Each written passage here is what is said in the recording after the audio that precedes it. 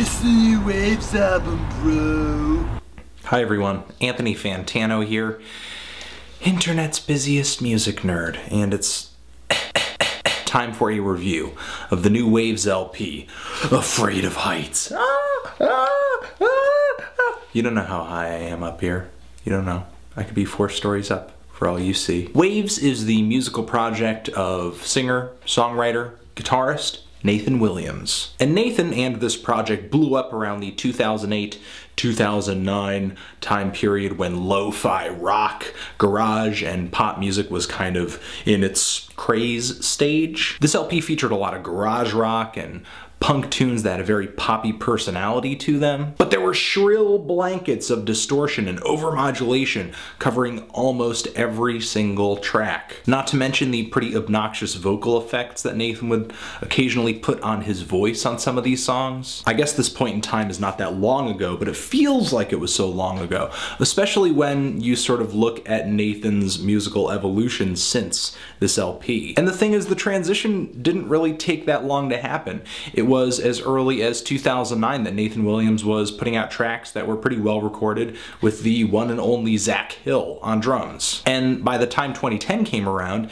Nathan dropped King of the Beach, which was essentially, it sounded to me like a studio recorded album. And I guess you could say relatively his songwriting was getting a little more ambitious. Now with this new LP, Nathan's personality stays relatively the same. Pretty much everything you have heard up until this point, it's not really a big surprise. What is sort of the kicker here is the mix of influences, because Afraid of Heights incorporates way more elements of grunge and alternative rock. The production on this LP is way heavier, the drums are punchier, the guitars and bass meld together in this really thick, resonant way. The entire makeup of this album sonically sounds scary alike to Nirvana's Nevermind, truthfully. Which I guess is not all that surprising for a guy who wrote a song called I Want to Meet Dave Grohl. And the album Nevermind has not just influenced this album sonically, but from a songwriting standpoint as well. The song Dog on this LP, there are moments, especially in the acoustic guitars and the chord progression, that sound eerily alike that of Polly. And the explosion of slacker guitar riffs on the hooks of particular songs on this LP, like That's On Me, sound very Nevermind-esque as well. There is a very clear breadcrumb trail of influences throughout this LP. Like, for example, the verses on the track Beat Me Up sound eerily alike that of Where Eagles Dare by the Misfits. Now, even with this huge embrace of Nirvana's Nevermind, Wavves still stays pretty true to its sound, its personality, its ethos with all of the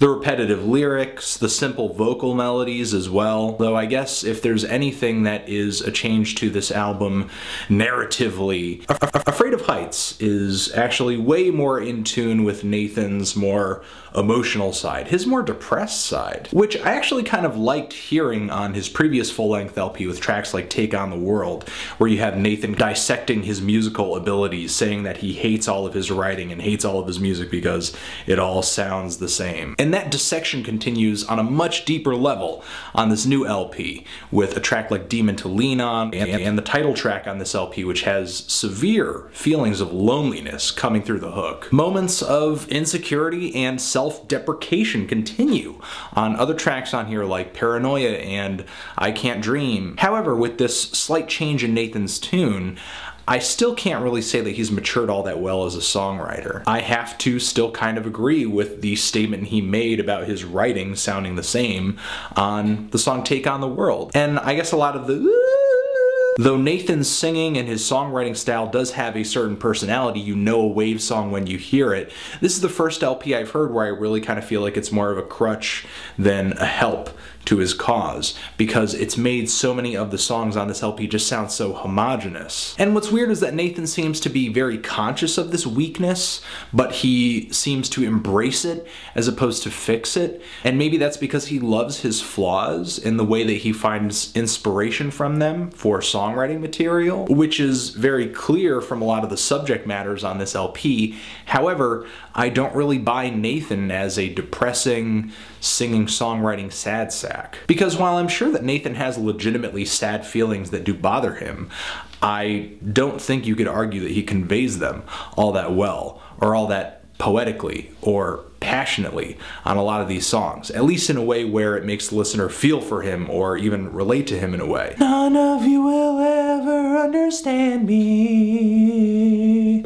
There are rarely any spots on this LP where I feel like Nathan says anything that's significantly deep or moving or even twisted, even as Nathan is throwing out imagery of a gun to his head. You know, there are some things that I really liked about this LP overall. The production is great, the energy is there, though this album is Wavves' cleanest production yet, it still rocks. What ends up getting me down at the end of the day is the songwriting.